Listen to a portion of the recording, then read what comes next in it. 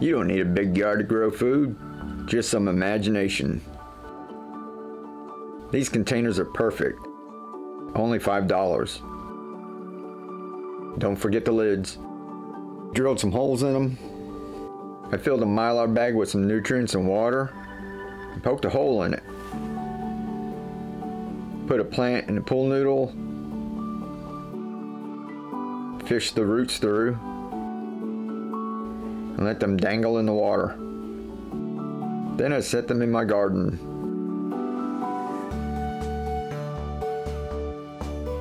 And after a few weeks, got my first blossom.